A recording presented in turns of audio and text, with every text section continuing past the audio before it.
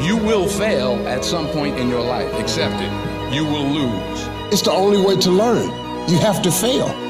Failure is a part of the process to becoming successful. Failure gives you two choices. You stay down or you get up. It's about how hard you can get hit and keep moving forward. How much you can take and keep moving forward. You can't let your failures define you. You have to let your failures teach you.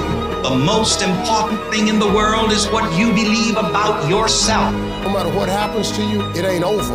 It ain't over. Ain't no such a thing as over. When you can't control what's happening to you, control how you respond to it. That's where your power is. Always keep going.